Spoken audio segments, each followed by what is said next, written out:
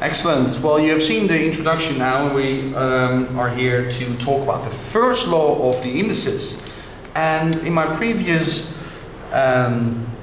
video I said, well, the first law is a to the power m times a to the power n is a to the power m plus n. Yeah, that's let's say the general law, which if you want you have to remember, but truly you don't have to remember anything if you understand what you're doing, and 30 years down the line you will still be able to answer these types of questions. Okay, don't get scared of this, all these a's, m's and n's. Let's have a look. What does this mean? I'm going to ask you the following. I'll do that in red.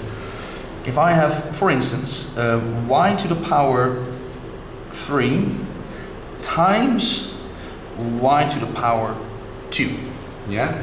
Now it's important with this first law of the indices is that the bases are the same. Yeah. If they're both an a, for instance, if they're the same, then you add the indices m plus n as the answer. Now, is the base the same? Absolutely, it's the same. So the answer would be y to the power 3 plus 2, so y to the power 5. Now I'm going to show you why it is y to the power 5. Y to the power 3, what does that mean? What does y to the power 3 mean? Yeah? Does that mean 3 times y? No, it does not mean 3 times y. Y to the power 3 means y times y times y. Yeah, do we agree that? Yeah, indices, good. Times, let me make that a big time sign, y to the power 2. Now what does y to the power 2 mean?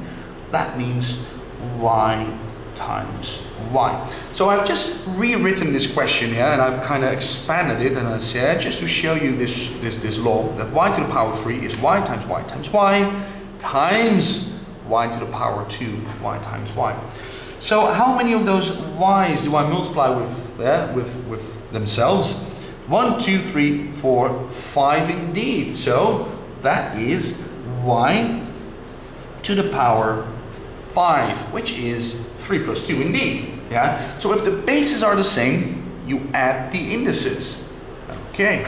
So really that makes complete sense. Now let's have a look at another question. For instance, a to the power 4 times a to the power 2. Now, I'll do that one more time. The bases are the same, so this is a times a times a times a times a times a times a. It's a little bit small, yeah, but those are 1, 2, 3, 4, 5, 6 a, so a to the power 6. Yeah, you add the indices. Now, of course, I'm not going to write this out every time, because if I have c to the power 21 times c to the power 50, for instance, am I going to write down c times c times c times c times? No, of course I'm not going to do that, because I realize now, if the base is the same, and if it's a multiplication, I add the indices. So the answer to this is c to the power 71. You're absolutely right. Now, I want to emphasize again on the fact that the base needs to be the same.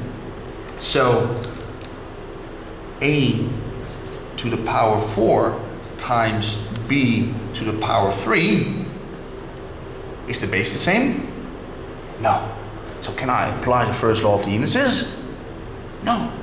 The answer to this question would be a to the power 4 b to the power 3. You kind of just glue those letters together, yeah? We take out the time sign because we are a little bit lazy, but that means a to the power 4 times a or b to the power 3. I cannot simplify that into, let's say, one index notation, because the bases are not the same.